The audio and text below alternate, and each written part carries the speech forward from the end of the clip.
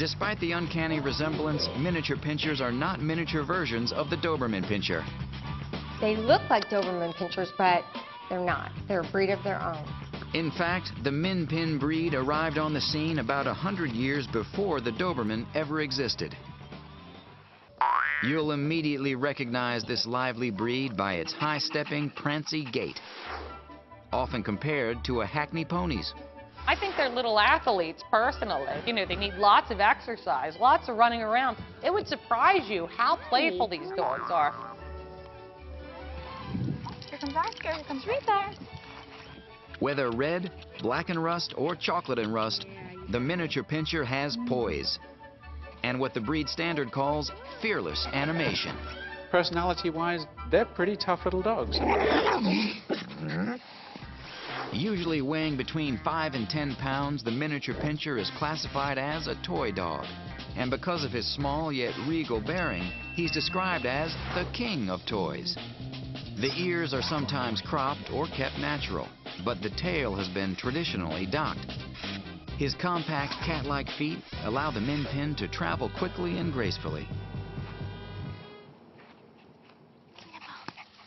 Originally used for hunting small vermin, this tiny pinscher has some terrier in his blood.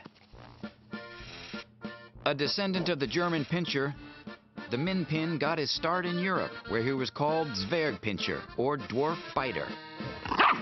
His dexterity and small size were inherited from the Italian Greyhound and the Dachshund. But it's his terrier and Dachshund roots that drive him to burrow, making for some endearing and amusing moments at home. Jack, you want treats? There he comes. Willing and able to take on any task, the miniature pinscher benefits from an understanding hand during training. I think they need an owner who has patience.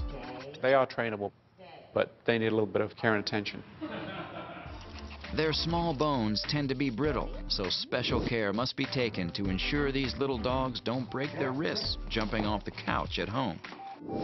While small and great for apartments, the Min Pin is a very active dog and needs ample exercise. Just remember, they're not tiny lap dogs. They are tenacious. Their short coats and small size make grooming the easiest among all the pinschers. They're small, require minimal expense and upkeep. As a family dog, the Min Pin must be socialized early with children. But on the whole, they can get along with everyone.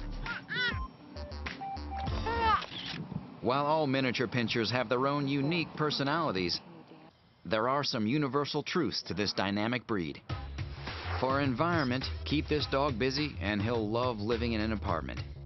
Health-wise, the miniature pinscher will live long, but he's got brittle bones and likes to overeat. Grooming the miniature pinscher couldn't be easier, but training can be tough unless you demonstrate your authority early on.